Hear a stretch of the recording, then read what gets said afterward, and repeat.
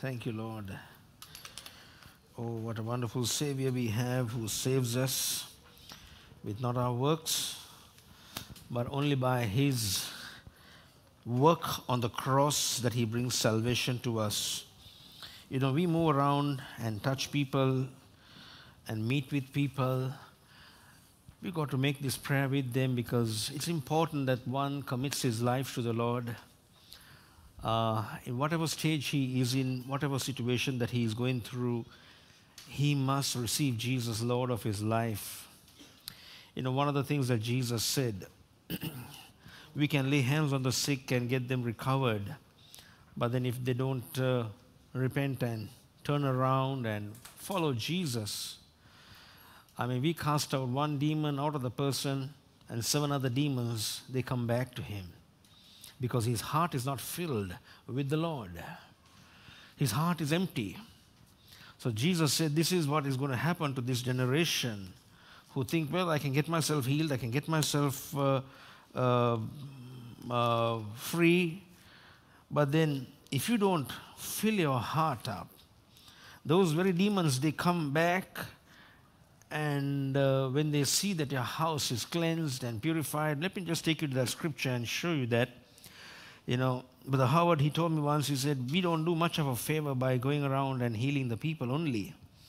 It's good to do that, but then if we don't preach to them salvation and get them born into the family of God, they are going to be in a worse shape than they were in. In Matthew chapter number 12 and verse 43, it says, when an unclean spirit is gone out of a man, he walketh through dry places, seeking rest, and findeth none. When an unclean spirit is gone out of a man, how does an unclean spirit go out of a man? It doesn't just simply go out. Evil spirits don't want to leave people. Only when deliverance is ministered to the person and the demons are cast out, or a demon is cast out, that demon flees and goes into dry places, seeking rest.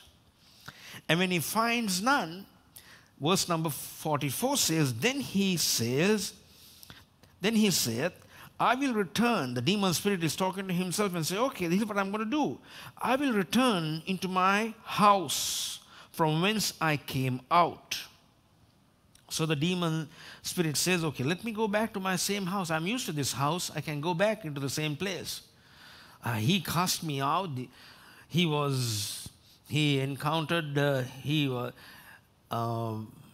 met with a Christian, and then that Christian was able to minister to him and cast me out. But I'm going back. I'm going back. And when he said, I'll return back to my house whence I came out, and when he cometh, he findeth it empty, right? Nothing, no change has taken place in his life. He has not repented. He's empty, swept, cleaned up. He's okay now. He feels a little fresh now since the demon is gone out, because that's an unclean spirit. Now he dresses well. Now he's cleaned up. Now he's a little more smart looking in the outside, garnished and decorated. Probably now he feels he's all right. He says, a demon is gone out of me. I'm feeling so free. I dress myself well. I do something better now. Then he goeth. Now the demon, he goes. Now this is what the Lord is revealing to us. Okay? This is what the Lord himself, he knows exactly what demons do. Right? So when he goeth, he taketh with him 7 other spirits more wicked than him. So he goes and fixes himself up with 7 other demons. He goes and makes himself and more wicked spirits than him. He goeth and taketh with him 7 other spirits wicked than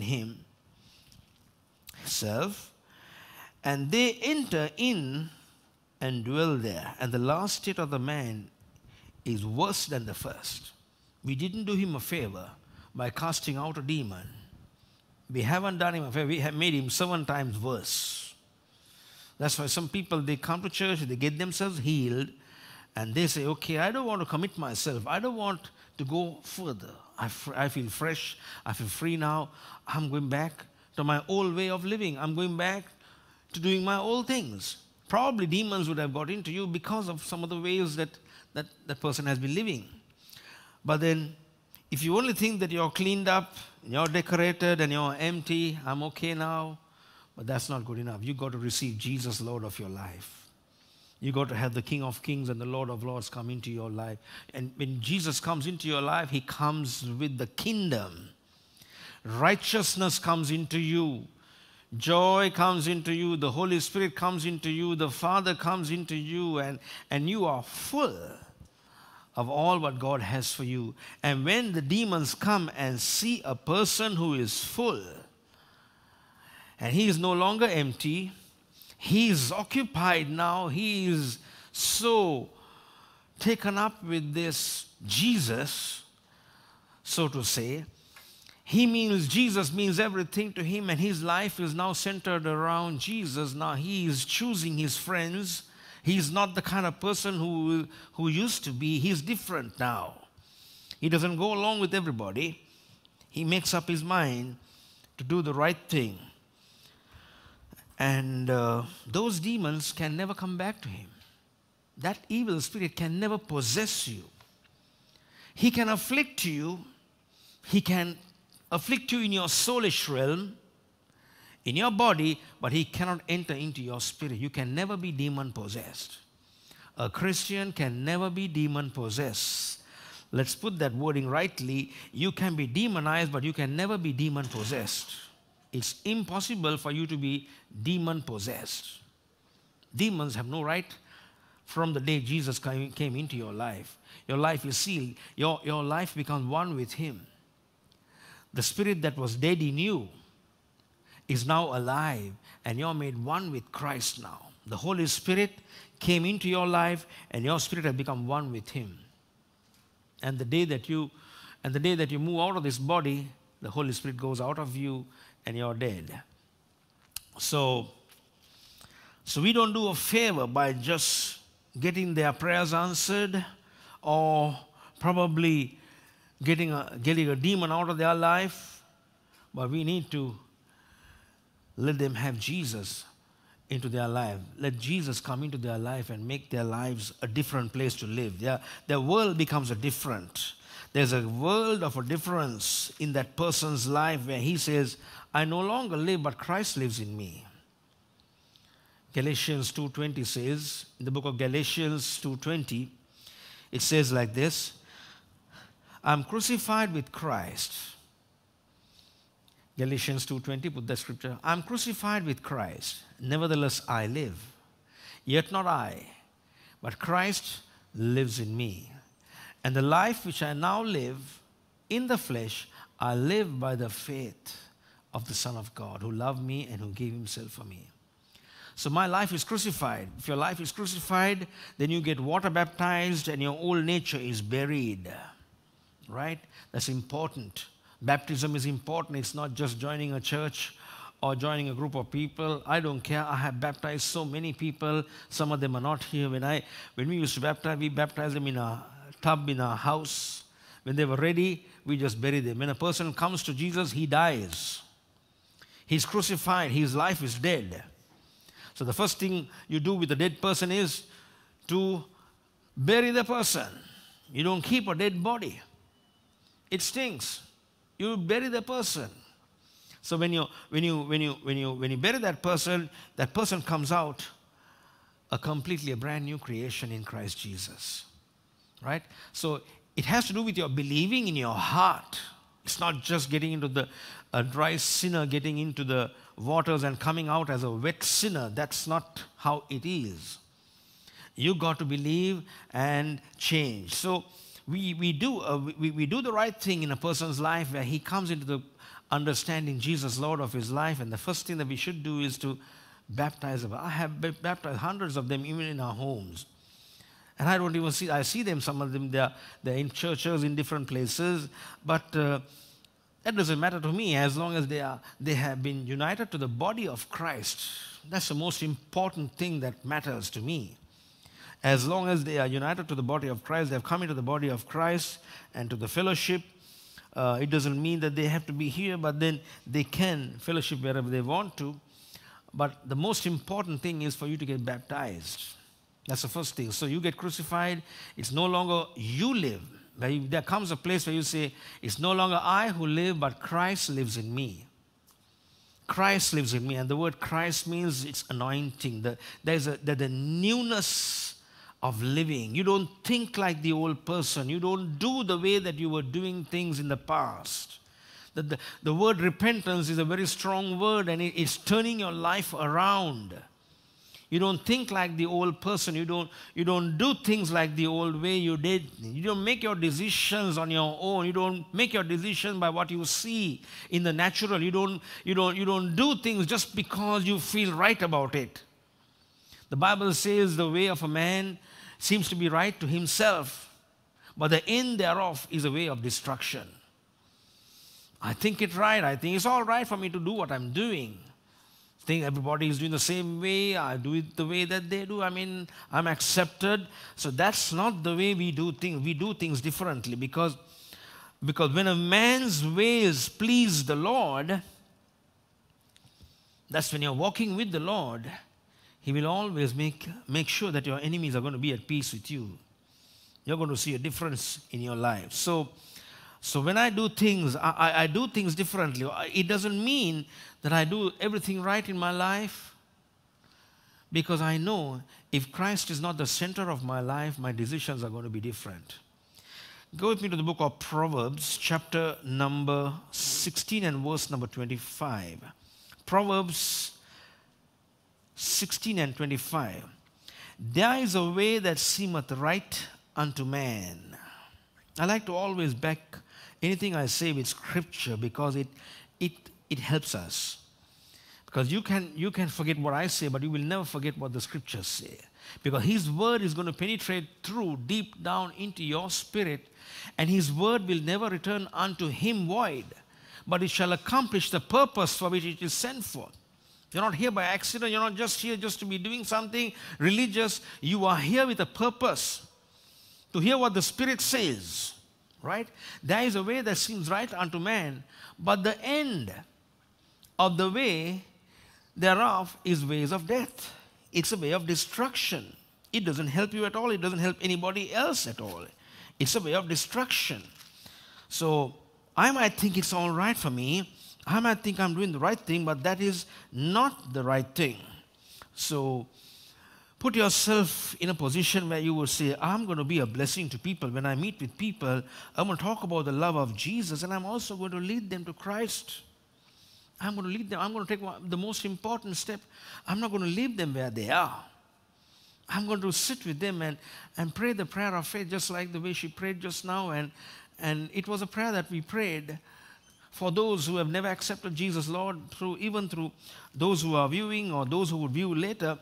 So likewise, we will also be committed to bring people to Christ and to let them know that Christ can work a new thing in their life, and they can be totally and completely changed, be new creations in Christ Jesus. So there's a way that seems right unto man, but the end thereof are the ways of death, destruction. When we say the word death in the Bible, we always see it does not mean graveyard dead, the person is. It simply means you're a defeated person. At the end of your life is going to be a defeat anyway.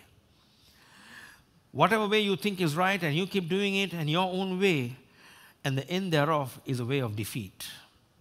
It's going to be all defeat because it's all my way of doing things. But if I put my focus on the Lord and say, God, help me, I need help. We need a lot of help from the Lord. Right? You know, the song that we sang is an old song we used to sing in our church when we got first saved, leaning on Jesus. When I sing that song, I remember, and this scripture that comes into my mind in Proverbs chapter number 3 and verse 5. Proverbs chapter number 3 and verse 5. Trust in the Lord with all your heart, not half of your heart. Trust in the Lord with all your heart. Something to my mic. Trust in the Lord with all your heart and lean not unto your own understanding. Don't lean unto your own understanding. Trust in the Lord with all your heart. Make your effort to say, God, I'm trusting you. I'm trusting in you. I believe in you. I'm believing in you. I can do nothing by my own strength. I'm not going to lean onto myself. I'm going to lean on the arms of Jesus. I'm going to trust you with all my heart and soul and mind. I walked my own way and I made a mess of my life, but I don't want to continue doing what I'm doing. If you don't continue doing what you're doing, you're not going to have the same results. But if you continue doing the same thing over and over again, you're going to have the same results over and over again. It's a cycle. If you don't change your way of living, you will always know there's something far better that's going to happen to you. If I've been doing certain things in a certain way, and I have been having results, I'm not very happy with the results, I got to repent and change. And say, Lord, I'm willing to go for a change. And I want to start with the Bible. This is the book that will enable me to change, that will help me to change my way of living. It's not going to be any other way. I'm going to go back to the scriptures and I'm going to meditate on the scriptures. I'm going to believe in the scriptures. I'm going to walk in the ways that I have never walked before. I'm going to do something different in my life. When God spoke to Moses, go with me to the book of Joshua. God spoke to Moses. Moses was a very famous man, and he was the leader, leading the children of Israel out of Egypt, bringing them into the promised land, but he couldn't enter into the promised land because of the pressure that people brought against him, and he disobeyed the Lord. And God said, Moses, you have disobeyed me before the people. I don't think you can lead them. And then he put Joshua in track and said, okay, you're going to lead them to the promised land. He brought them to the promised land. He opened up destroyed the walls of Jericho and got the people into the promised land. And we need to understand that God has a purpose in bringing us into the promised land that we may enjoy the promised land. You have come into the promised land. And you got to know what's promised for you. If you don't know what the promises are for you, you're just going to accept whatever comes your way. Right? So, Joshua chapter 1 and verse number 6. Joshua chapter 1 and verse number 6. Okay, we'll read from verse number 5. Verse number 5. There shall not any man be able to stand before thee all the days of thy life. Take it into your heart. There shall not be any man who shall be able to stand before you. In other words, nobody can hinder you, your walk with the Lord. People always give an excuse. I would love to follow the Lord only if she was not in my way. Only he was not in my way. There shall not be any man be able to stand before thee all the days of your life. You see, we always love to give excuses. The easy way is say, I would follow the Lord wholly if not of her, if not of him, if not of this situation. But God says there's not going to be any man who will be able to stand before you all your life. No man is going to say, oh, hold it, you can't be doing all this. Who do you think you are? You can't be living a Christian life. You can't be living in this sin-sick world. You can't live a totally, completely healed life in this miserable world. You got to be miserable. You got to be defeated. We are all defeated. No, stop it. You cannot live this life. No man will be able to stand before thee in all the days of your life. As I was with Moses, Pharaoh couldn't stop Moses from bringing the children of Israel out of his hand. They were the strongest army. Egyptians were the strongest in this place. But Moses, nobody was able to stand before Moses. He stood before Pharaoh. He stood before the armies. And he commanded the Red Seas to open. And he commanded the Red Seas to shut up, close up. And the enemies were all drowned. No man was able to stand before Moses. Because if God has commanded you something, nobody can stop you except for yourself. If He has said something to you, you better get His word and say, God, I know nobody can stop me. Nobody can stop me. No thing can stop me. No person can stop me from following Him. Right? So will I be with thee, and I will not fail thee nor forsake thee. God says, I'm going to be with you, right? I'm going to be with you, and you will not fail. I will be with you. If God is for us, who can be against us? If God is for us, who can be against us? People can rise up against us. They can speak curse-filled words over us. They can hate us. They can try all they can, but it shall not be profitable for them. But God says, I'm standing with you. I'm standing for you. If you're willing to walk with me, I'm walking with you. We're going to go together. And I will handle your affairs. If you do what I tell you. So the only way you can walk with God is you have to walk humbly before your God. In the book of Micah it says, in chapter 6 and verse number 7, we should read that. Come back to this Joshua again. Micah, the book of Micah. These scriptures are very important to me, and I make them important when I preach also, because when you go back home, you're going to refer these scriptures and say, oh my God, I didn't know that this was in the Bible. Micah chapter 6 and verse number 8. Micah chapter 6 and verse number 8. He had showed thee, O man, what is good. He had showed thee, O man, what is good. And what doth the Lord require of thee? What does the Lord require of you? To do justly. To do justly. Right? And the only thing that we need to understand through this scripture, the revelation of the scripture is, the just shall walk by faith. The just shall walk by faith. So if you're a just man, you're going to walk by faith. The only way you can walk with God is by faith. And to love mercy, be gracious, not trust in your good works. Be gracious, be kind-hearted. And to walk humbly with your God. God walks with humble people. He doesn't walk with the proud. The Bible says the proud are far off from Him, but the humble He exalts them. Walk humbly with your God. The Bible says the proud are far off from Him. God says, I have nothing to do with the proud person, because he is to himself. He's drunk with pride. Have you met proud people? Oh, many of us all have met proud people. They're drunk. They're drunk. Their pride has deceived them. They are drunk in their own way of looking at things. And they kind of think, just because you're a humble character, that they can run over you and use you like a rug. But you're the winner. They are the losers.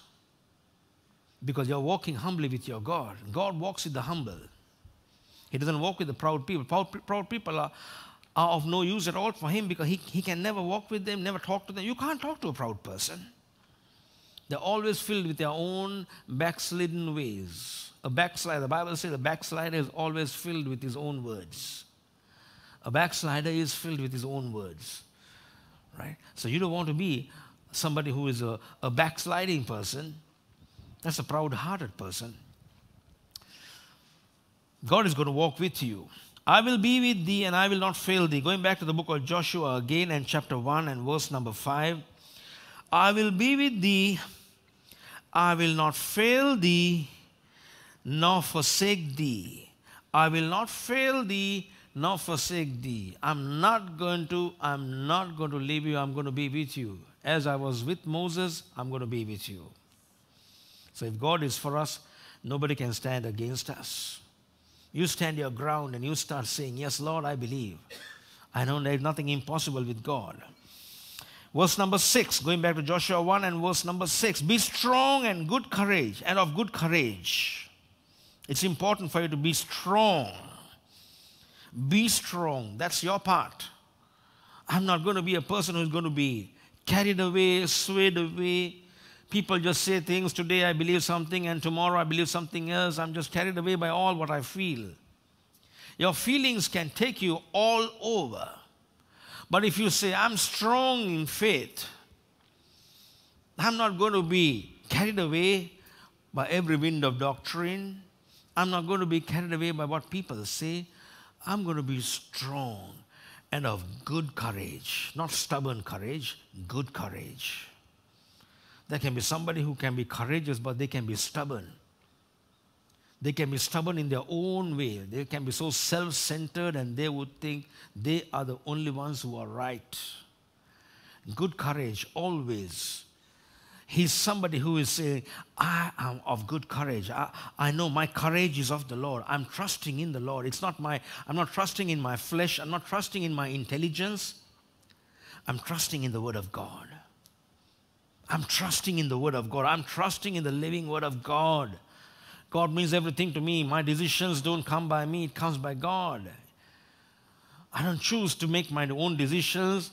I let God lead me into making.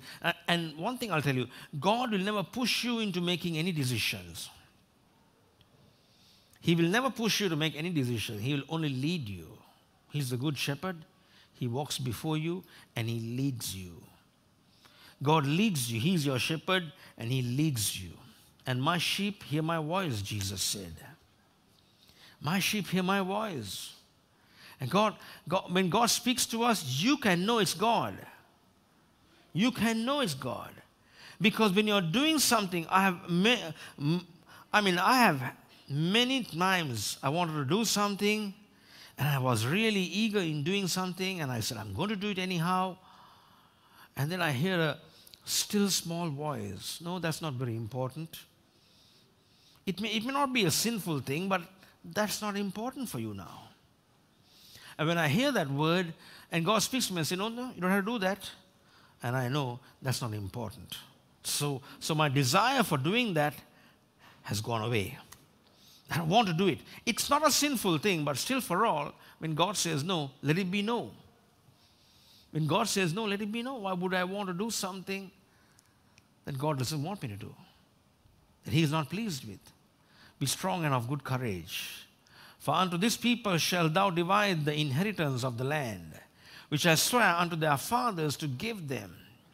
And then in verse 7 says, only be thou strong and very courageous. Be strong and very courageous, because you will always have an opportunity of changing your decisions. You'll always be tempted to make the wrong move. You'll always have opportunities. There'll be plenty of opportunities you will have to drift away from the things of God and do something contrary to what He wants you to do. That's the reason you got to be strong and very courageous. You got to be strong and very courageous, that thou mayest observe to do according to the law, according to all the law, according to the whole word of God, which Moses my servant commanded thee, or whatever is commanded in the scriptures. Turn not from it to the right hand, nor to the left hand. Don't turn from it to the right. Just keep your focus on the word. See, when we see these things, we kind of think, oh, it's too hard. See, your attention can be drawn to the right and to the left. You can be tempted to move and not be strong enough to handle this. But this word is good for you. It's going to help you. It's going to bring you into the place that you will say, thank God I made this decision 5 years ago, 5 days ago, 5 weeks ago maybe, and this has helped me. If only I can really thank God for the decisions I made 25, 30 years ago, that I'm blessed today.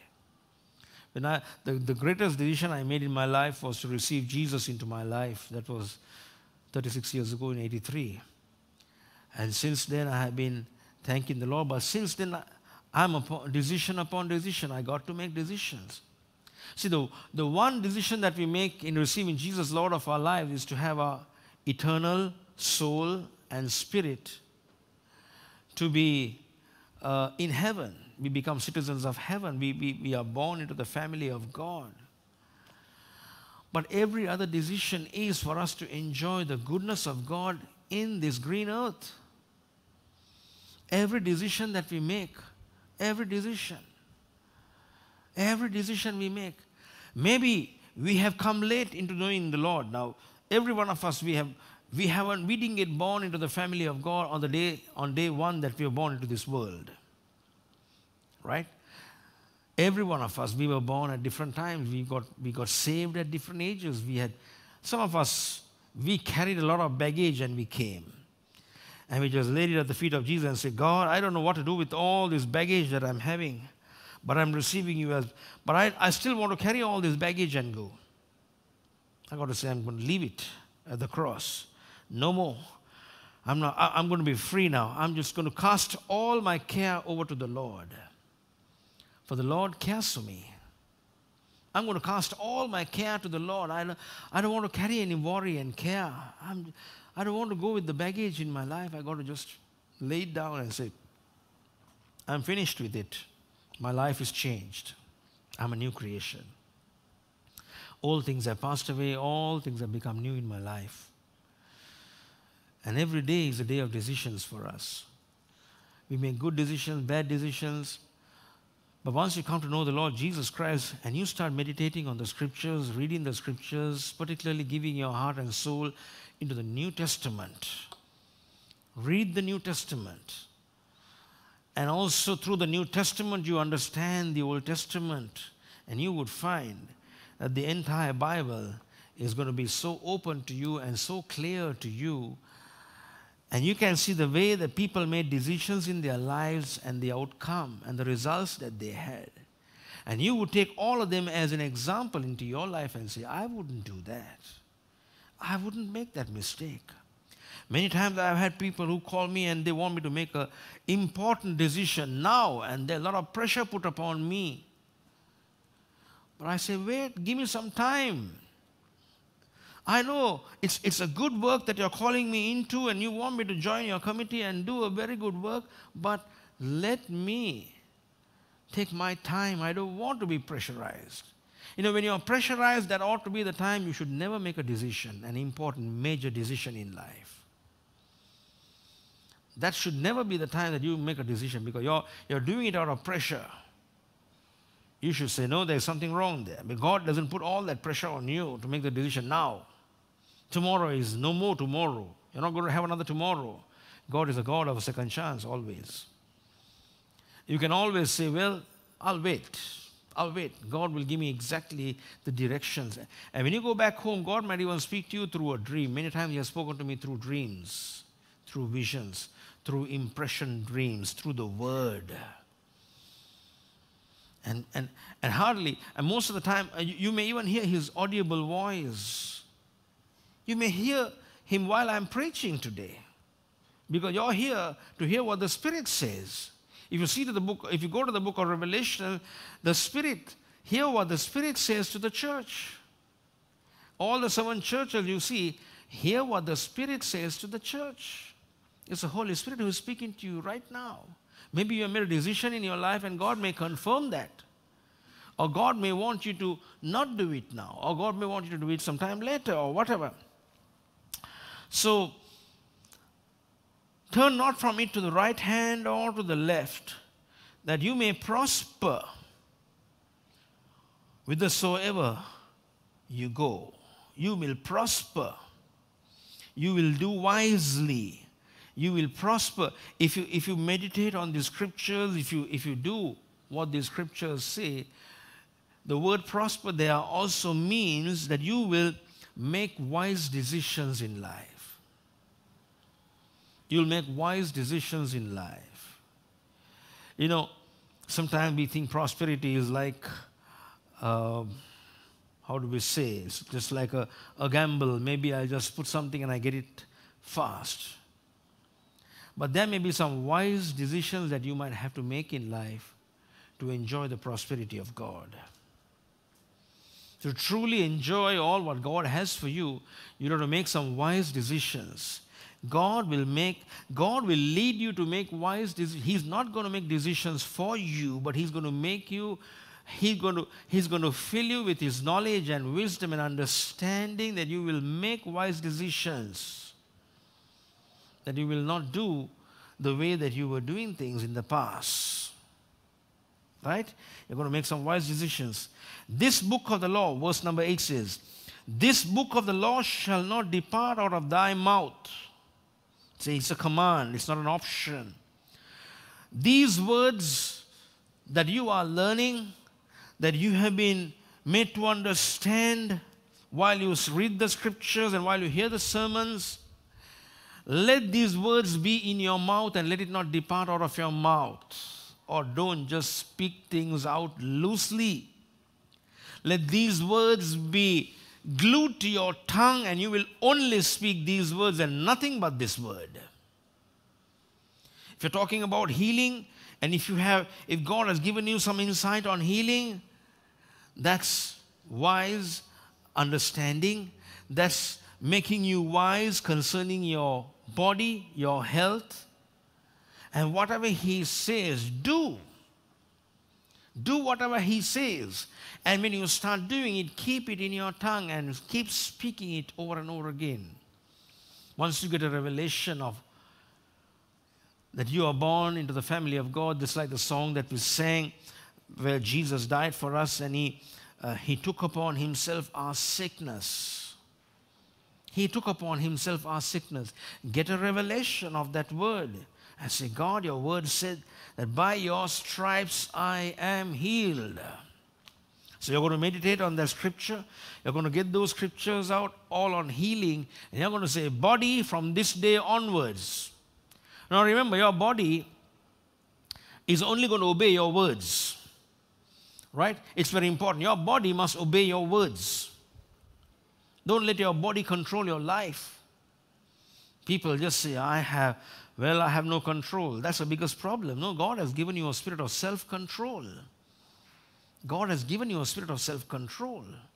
Don't ever say, I have no control over my body. My body drags me into certain things. My body wants me to do things. My body wants me to drink and do all kinds. No, your body. You need to control your own body. The body can be just a puppet. The real you is your spirit. You are a spirit. You have a soul. And you live in a body. This is the place that you live in. The body is the place that you live in. So what controls your body is your tongue. Your tongue is like a rudder of a huge, gigantic ship. Whithersoever the captain decides that it should be turned, it's all decided by the rudder.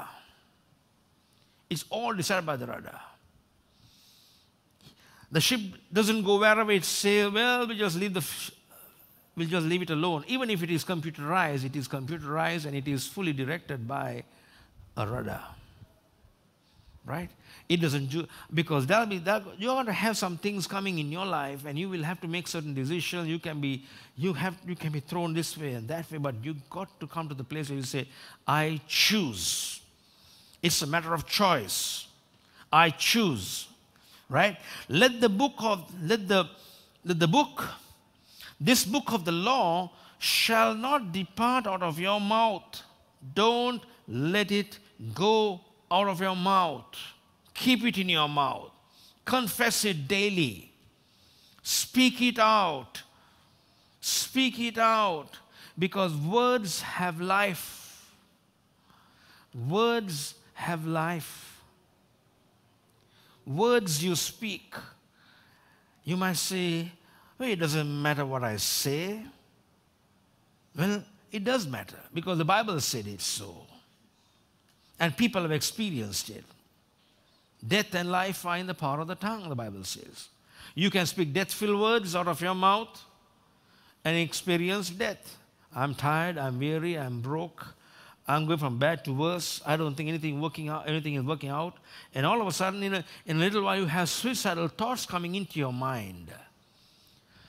Why? Because these words that you have let loose from your own mouth, you have permitted the spirit of suicide, which is the devil himself, He comes and he has a ruling authority over you. Now he's putting a lot of pressure on you. No point you living in this world. Nobody likes you after all.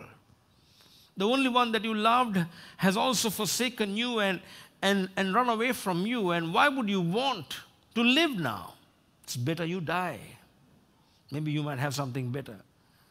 That's how people commit suicide.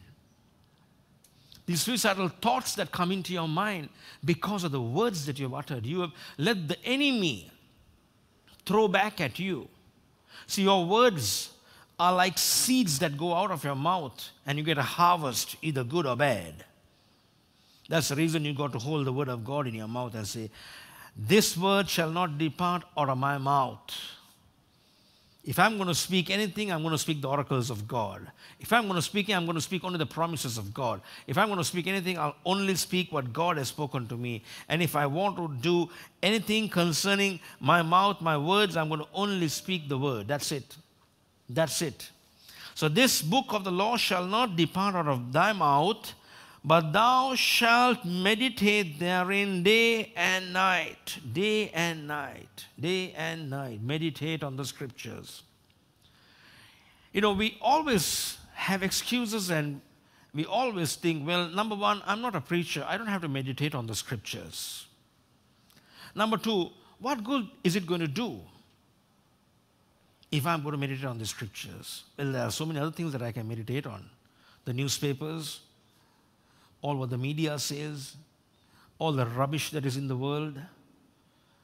There's a lot that we hear and we want to meditate on those things, and we want detailed facts. How much? That's simply what it means.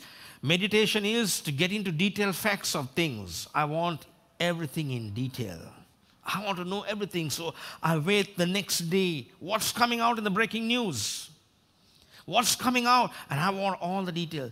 Now, what good is it doing to you? Nothing. And all of a sudden, after a few days, it's all gone, it's all erased, and there is nothing at all about what you've been hearing, and you really gave your heart and soul into it, and you said, I want to know everything about this. And finally, you find there's nothing more that they talk about. But do you know something? Meditating on this word. I have meditated this word for the last 30 years or over, and I still find it is life-giving. It is life-giving to me. It is life-giving to people. It is bringing results because these are words of God. These words that go out, they don't come back empty. They are there to fulfill a purpose. So why would I want to meditate on things that are of no profit compared to the things that can profit somebody? I'm going to meditate these scriptures for myself and also to give to others, because this is an eternal word. These words are not temporary, or it is not just for one generation. These words are for generations and generations and generations. Today, when we look at the world, we would look at the world and say, well,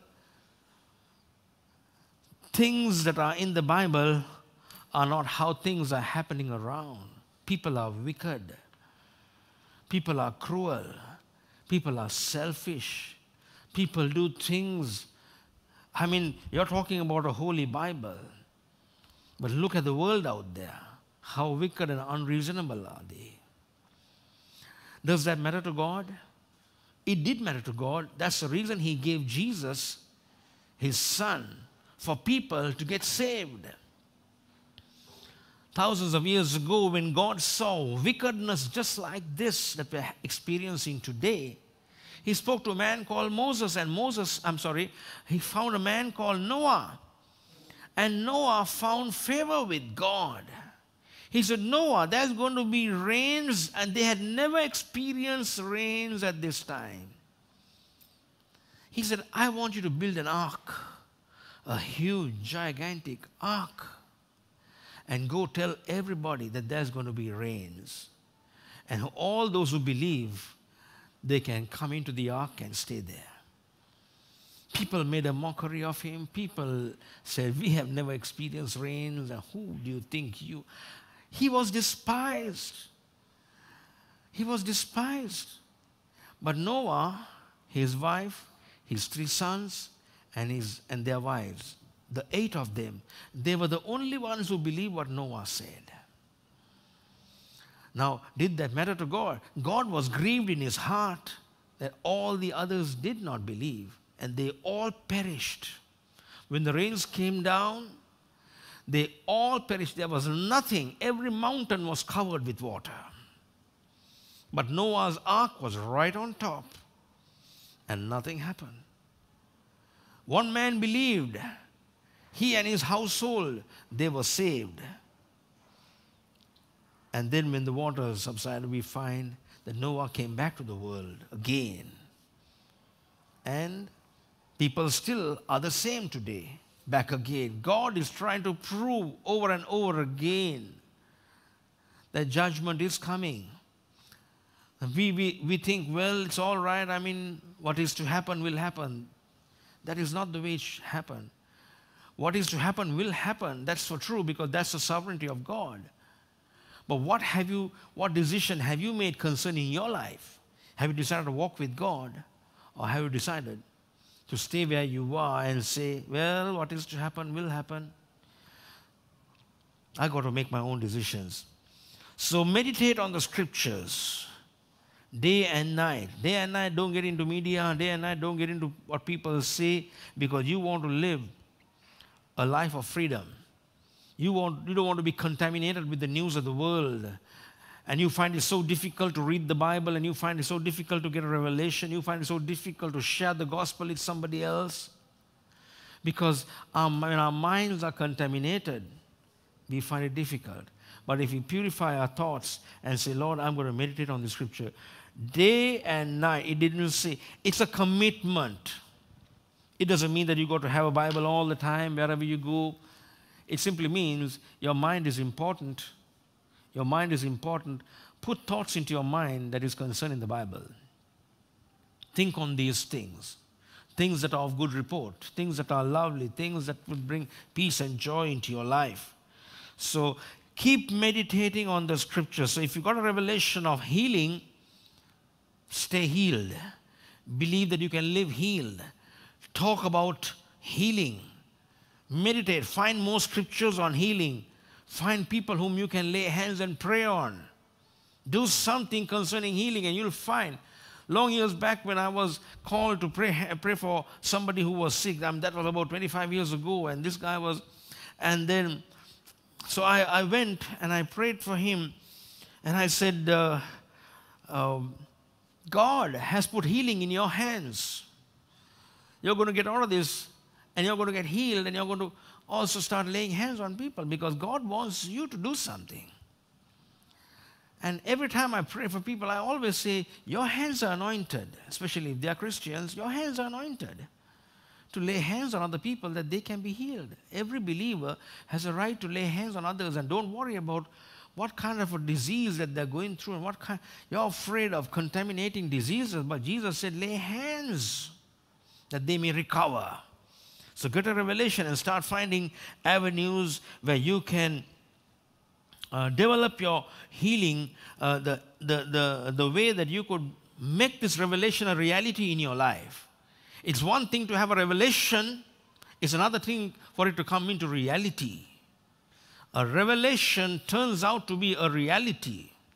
Being religious would never bring you a revelation, but a revelation that you have, that you put to work in your life, would turn out to be a reality, and you would see some people getting healed. You will start seeing those headaches that you were getting and those pains that you were having in your body are no more, because you're meditating on the scriptures. Just by meditating and singing and worshiping the Lord, you can see your body walking in health. You might say, I really thought that we got to do this, that, and the other. And well, I know that there are disciplinary actions that we have to make. We got to have some exercises. That's right, God. The Bible says, physical exercises profits you little or for a short time, which means you continue to do some physical exercises, and then for a while it'll help you. But if you stop your exercises, it's going to be back again. But godliness profits you unto all things. I'm going to close with that scripture. Go with me to the book of 1 Timothy chapter 3, chapter 4. 1 Timothy chapter 4 and verse number 6 onwards.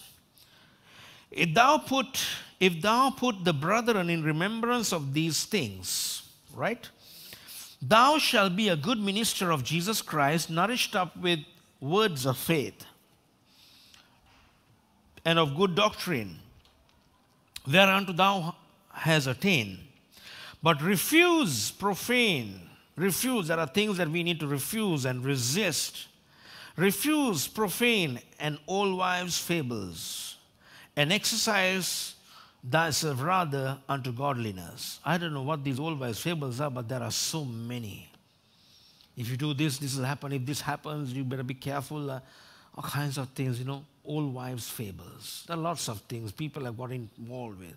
I'm afraid of doing this. I'm afraid of doing that. If I do this, old wives' fable. But exercise rather unto godliness. For bodily exercise profiteth little, or it is for a short period. I know bodily exercise is good.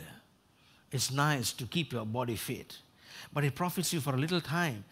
Having promises of this, but then he said, but godliness is profitable unto all things. What is godliness? Believing what God says. That's what it means. Godliness is just not trying to be religious in the presence of people. People think godliness is, you just, put this sour face on you and, make people know that you're very religious now, after all. That's what people have thought about godliness. But there are godly people who are not religious, but they are spiritual. They believe God. They believe in His word. They believe in the promises of Jesus. Bodily exercise profiteth little, but godliness profiteth unto all things. I want to be profitable in every area of my life. So if you're a godly man, you will profit in every area of your life, not a few things. Having promise of this life that now is, and also that which is to come. Right? Godliness is somebody who loves the Lord, who walks with his God humbly, who meditates on the scriptures, who glues the scriptures into his tongue and says, nothing else shall come out of my mouth except for the word of God, and who meditates on the scriptures and who says, I'm willing to follow you all. I'm not going to give any excuses because I know no man will be able to stand before me. No man is able to stand before me and be a hindrance to me. People always, it's very easy for me to give, I wish I had started this early. I wish. But God can start something new in your life now. And He has. And He did. He says in His scriptures in the book of Philippians chapter 1 and verse number 6. Philippians chapter 1 and verse number 6, it says, being confident of this very thing, He that has begun a good work in you, right? Being confident of this very thing, He that has begun a good work in you has started a good work in your life. When I came to know the Lord, I thought, oh my God, why did I mess up with all this rubbish in my life? I should have known Him better. But I thank God, 36 years ago, at least I knew Him. At least now I'm far better than what I was. Being confident of this very thing, He which has begun a good work in you, He begins a good work in you and will perform it until the day of Jesus Christ. Until you see Him face to face, He's going to work at it.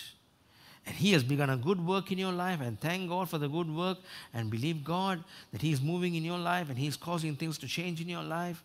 But you've got to walk with Him. You've got to believe in Him. You've got to say, I'm going to agree with this word. I'm not going to despise this word. I may not be a theologian. That's not what God is important. There were Pharisees. They were theologians. They knew the Old Testament scriptures very well. But they never were able to walk the walk of Jesus. Jesus simply spoke, I only hear what I hear my Father say, and I do exactly what my Father... These Pharisees, with all that knowledge, they couldn't compete themselves with Jesus. Why? What are the difference? It's not that theological knowledge that you have.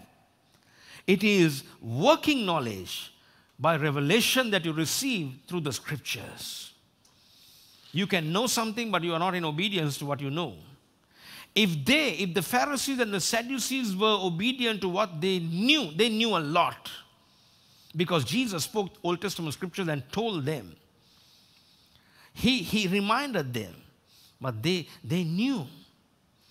That's why I like the scripture when Nicodemus came to Jesus. He said, "We know that you're a teacher come from God. No man can do these miracles except God be with them. We know, but we don't want to accept you."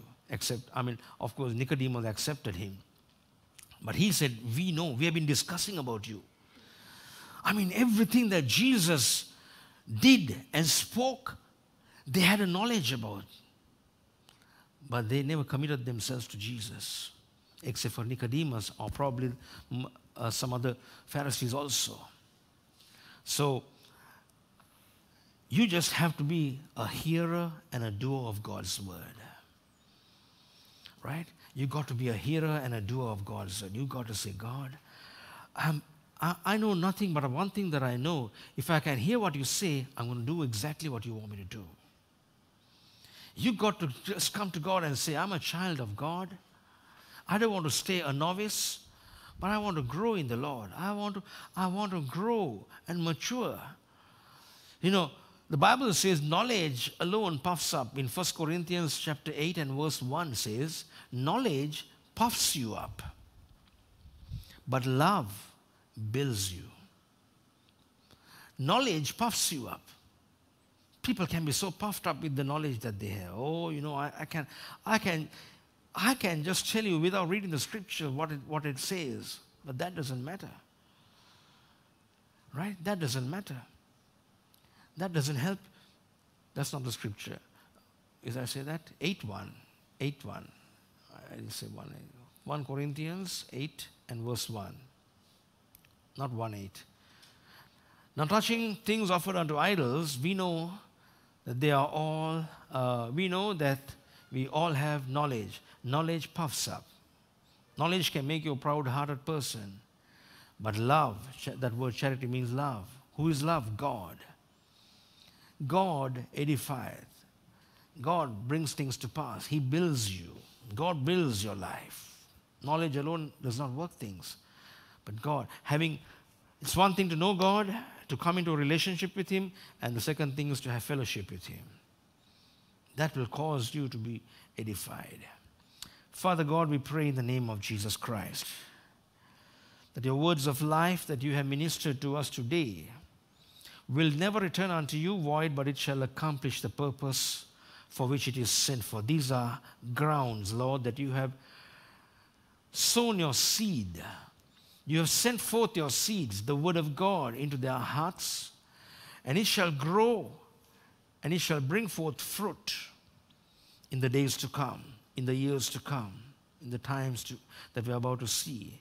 I pray, Lord, in Jesus' name, that your word will not return unto you void, but it shall accomplish the purpose for which it is sent for, and it shall prosper in the thing for which you have sent.